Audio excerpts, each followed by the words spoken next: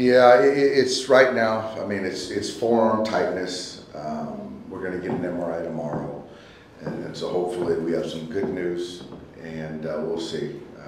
Obviously, we got to be careful with them, and we'll know more tomorrow.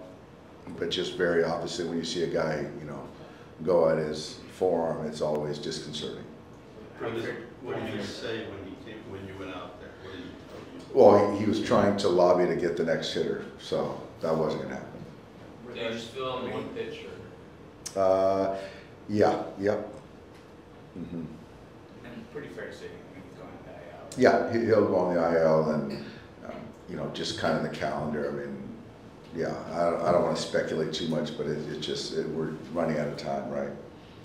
This will be the 11th starting pitcher that you've put on the IL this year. Can you imagine that number when the season started? No. I think this is probably, the highest number I've dealt with, and really quality arms, and you try to do everything you can to prepare them, take care of them, and give them extra rest, and it just right now it's just happening a lot, certainly to us, and fortunately we've got a lot of depth and a lot of good ball players, and we'll just try to backfill. But I just feel bad for River because he was pitching such a good ball game, and I was just excited. I was kind of feeling his energy. What did you like most about your guys' approach against Skenes tonight? I just thought we competed. Obviously, he's one of the best arms in the game, and we got him for 3 at his place. We got him for 4 tonight. And I just thought tonight, obviously, Gavin, we got a little flare double from Teo, and Gavin took a really good swing, and Gavin really was a star tonight. Then he took a change-up sinker type thing in the second at bat to drive in 2, and I thought he had a really good approach. But even, all throughout our lineup, I thought we saw pitches and tried to get him up and just try to fight because, like I said, it's going to be a tall order to beat that guy.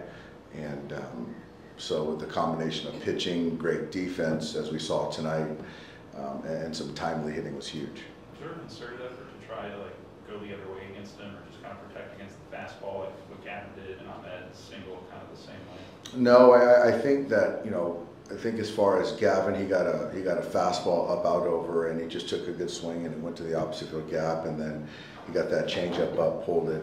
And then, Teo took a good change up or sinker, whatever it was, at 93, and just stayed to the big part of the field.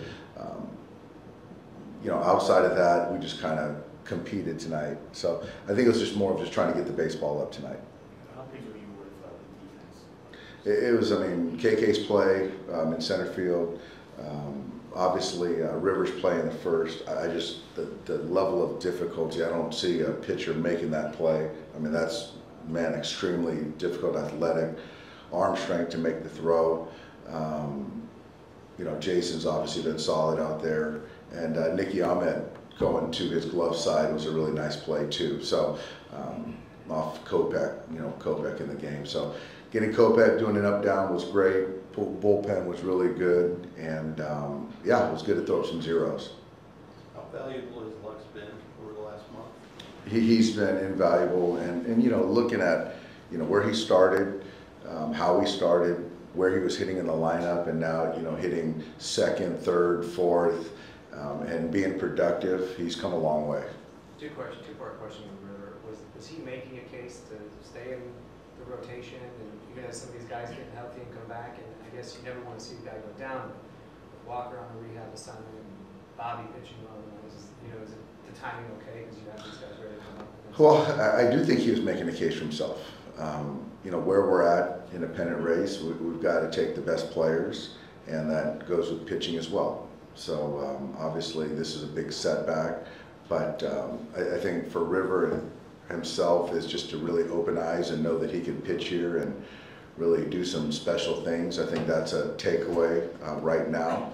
But yeah, to the point, Michael, is having some other guys back that have been there, and we got some reinforcements, and they got to be good.